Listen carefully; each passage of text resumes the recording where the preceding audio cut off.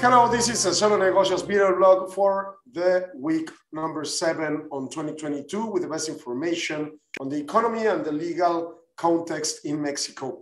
Beginning with the indicators reported last week, the U.S. International Trade in Goods and Services for December 2021 was reported by the Bureau of Economic Analysis. And basically, it showed the result of the deficit was $80.7 billion in December in US dollars, obviously. $1.4 billion up from the $79.3 billion in November revised data. Then basically we can see in the graph that the deficit is increasing, the monthly deficit as well as the 3-month average, but steady between November and December. Given the recovery of the economy on 2020 and 2021, the deficit expanded even more to what it was happening during the last 4 years. Then the Bureau of Labor Statistics exposed the producer price index, which increased 1% in January, seasonally adjusted, and this was followed by 0.4% in December and 0.9% last November. The index for final demand services rose 0.7%, and prices for final demand goods in the US moved up 1.3%. And we can see the graphs where the monthly basis index is increasing in the final demand and final demand goods, but not necessarily in the final demand services.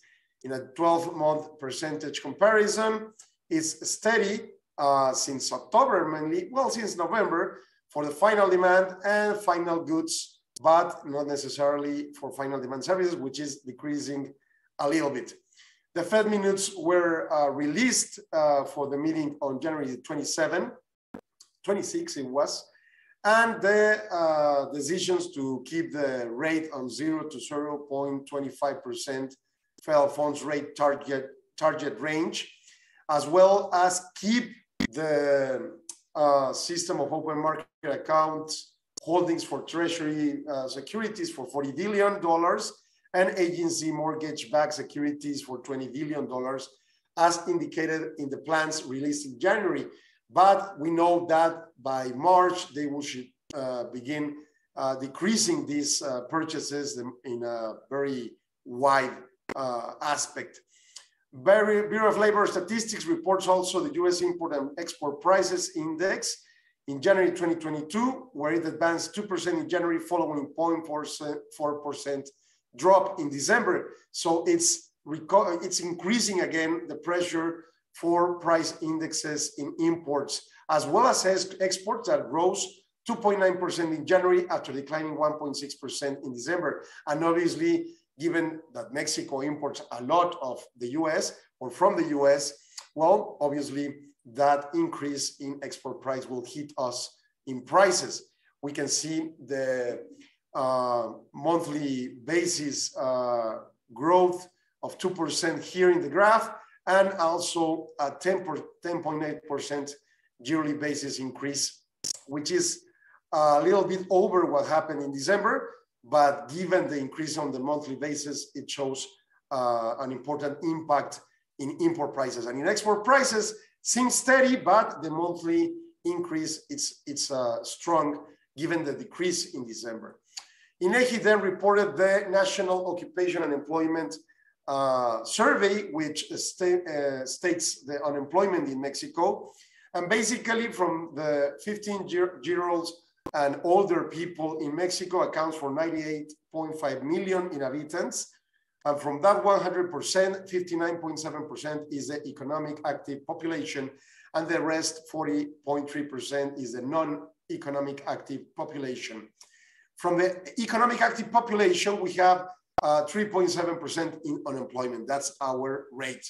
And now, the non-economic active population, we have and defer the non-available people to work, accounting for 81.2%, and the people willing to work, but they cannot do it. Maybe they're taking care of kids or someone with health problems or older people. So this accounts for 18.8%, which is a very important figure, yet not recovered a lot from pre-pandemic data, but it's recovering. Now, there we can see the inequity between men and women, where women account for 4.6 million women, which are willing to go back to work but cannot do it. And in terms of men, it's 2.8 million. So obviously there's inequity shown there. Also, the Bureau of Labor Statistics reported the state job openings and labor turnover for December 2021, with job opening rates increased in 7 states, decreased in 4 states, and little changed in 39 states. Showing the map, Texas, California, New York, the richest states are not growing much in job openings. And obviously it's important in terms of expenditure and then new orders for trade, for commercial companies, and also then new orders for manufacturing companies, and then new orders for maquiladora companies in Mexico. So obviously it's beginning, it's keep growing the employment in the US, but it's not necessarily in the most rich areas where obviously we will be able to see a higher expenditure position. Then the Department of Labor of the US reported unemployment insurance weekly claims with an initial claim in the last week for 248,000 persons or claims, with an increase of 23,000 from previous week. The 4-week moving average was 1.6 million actual claims or current claims, with a decrease of 7,700 claims. So it's beginning to put in a flat position. The initial claims climbed during February, to the beginning of February, given Omicron and COVID-19, but it decreased. And the general amount of people with claims are decreasing, but in a very flat position. Then INEGI exposed the economic activity in advanced indicator, which is advanced for the global economic activity indicator, which is a quasi GDP, which is monthly basis. Remember, GDP is quarterly basis. Well, the GOI, the advanced data for this one on January, increased in a yearly basis on 0.7%, where secondary activities increased 2.1% and tertiary activities 0.1%. But the monthly basis decreased for the whole data on 0.1%. The secondary activities decreased monthly basis again 0.4%, and no change in the tertiary activities. So the improve in a yearly basis is maybe low compared to what could be expected for the recovery year after the pandemic initiated in 2020. But the monthly basis decrease is showing us attention because the Mexican economy is flattened down. It's going flat and is going trending down. It's not good. It brings opportunities. Don't forget that, but it's going down. We had 2 important precedents from the courts provided by ANADE. One is regarding the constitutional regularity control that jurisdictional organs in the judicial power of the federation should execute to meet amparo directo and indirecto, which implies the defense against acts or laws that affect human rights on Mexicans or people in Mexico, which is basically a procedural decision on how it has to be achieved to meet this type of lawsuits. Also, the other important one was the tax under the tax codes, and this is given these taxpayer lists on Article 69, paragraph B and 6th paragraph, subpart B and 6th paragraph of the Tax Federation Code, which implies that the tax authority in the middle of a claim, a judicial claim by a taxpayer that is not agreeing on being on that list, is a blacklist, is a list that shows people that is not executing actually the invoices that are being paid and deducted from the taxes. Well, that is another procedural element and resolution from the court, but basically the position is to stabilize how to respond to a resolution of this type of courts. Then the legislative radar from ANADE shows some new initiative laws that are being discussed at Congress. One is regarding anti-corruption and the acquisitions, leasing, and public sector law, which is under the Federal Public Administration Law.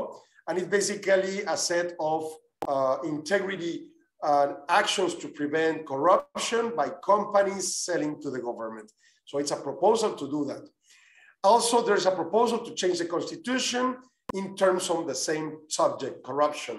And they want to create the Public Function Institute, an autonomous organization not subordinated to the executive power, to overview and be able to sanction those public officers that might be incurring in corruptive practices. Nowadays, in Mexico, the entity that is similar to this Public Function Institute is a Public Function Secretariat, which is basically under the power of the president. So if the president or someone in a secretarial level incurs in corruption, they regularly are not investigated at least satisfying perspective of public, you know? So this is interesting.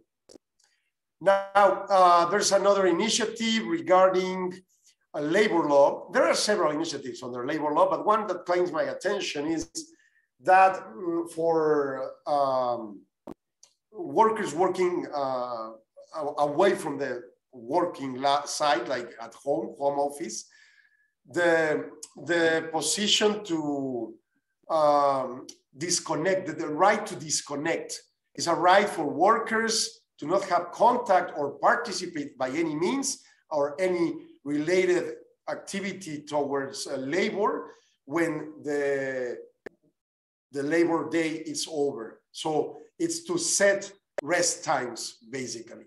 You know, like your boss sending you WhatsApp messages or any type of emails or other communications at night or something like that, you know? So how to avoid it? It's a proposal to do that. And also changing the Article 123 of the Mexican Constitution to expose that Social Security institutions should tie the minimum wage to the retirement position and warranty labor rights to workers when they retire. The issue here is the court, the federal court, the federal Supreme Court resolved that the pensions and retirement fees, not fees, but the entitlement to them, will be calculated with the actualization system of Mexico, which is the UMA, which is tied to inflation, but is lower than the increases in minimum wage. So the expectations is that your retirement should be updated every year, not in an inflationary way, but in a minimum wage perspective. Now, what events we will have next week in Mexico regarding law and, well, mainly financial perspectives? Well, we have the Social Security Technical Committee from IMEF showing the financial impact of the rate, the risk rate for workers, the reform of outsourcing and under COVID context will be interesting next Tuesday. We will also have a retirement integral analysis, also by IMEF Guanajuato.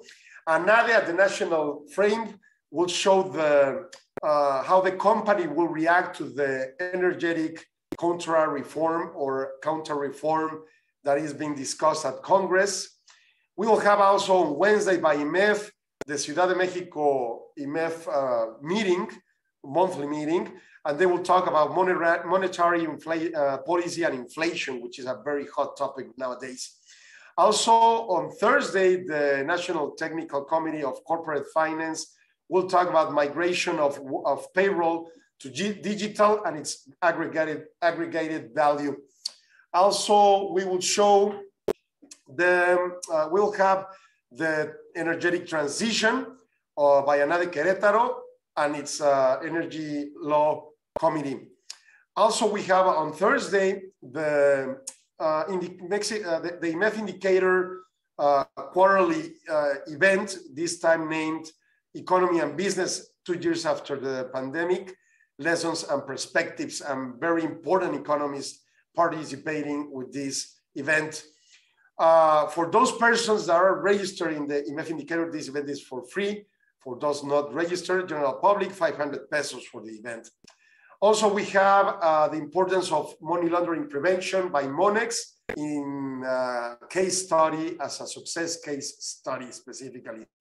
And the National Technical Committee for IMEF on transfer prices. They will talk about updated and specific ninth annex from the multiple informative declaration for companies related to transfer price obligations.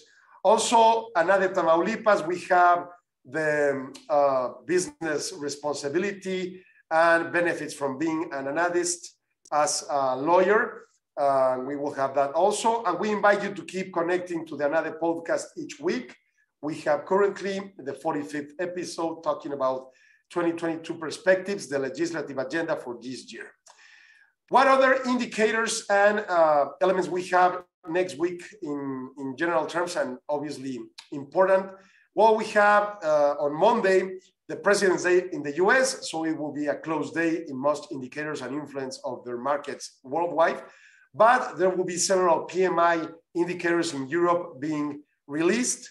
By Thursday, we will have the GDP for fourth quarter in the US with basically second revision. And we will have on Friday several import prices and GDP data for Europe, as well as in the US personal consumption. In Mexico, INEGI will release the manufacturing industry survey, the monthly one, also the commercial activities or retail and wholesale survey, the monthly survey, also the construction monthly survey, and services monthly survey. We will have also the inflation data for the second bi-week of February, and actually the economic activity for global indicator for the month of December. We already had the advanced data last month showing a decrease, so we will compare it to the actual data. And during the week, the legislative radar and judicial president data radar, from Anade will be shown. What we have this last week at Solo Negocios Radio, well, basically on Monday, I talked about REVSE, the specialized services and construction registry for outsourcing and its duties. On Thursday, Emmanuel Garcia and Luis Enrique Gutierrez Casas talk about context topics. On Wednesday, I talked about monetary policy, informality in Mexico, over-regulated economy, and some indicators. On Thursday, UTech had an interview about the importance of continual education, or secondary education, as you call it in the US. And on Friday, I talked about economic trends and the different radars of Anade. Well, basically, what we can see in this week is that we're having a flattened economy in terms of the indicators, the recovery in Mexico, obviously, but also influenced by the flattened recovery in the US in employment, and also with some pressures on prices. So this implies a lot of, for decision-making, for example, a lot of advising. So obviously, if you're interested in our services, please feel free to contact us at the different means that you can see on the screen. And I hope that you have a great week. Thank you for your attention. Bye-bye.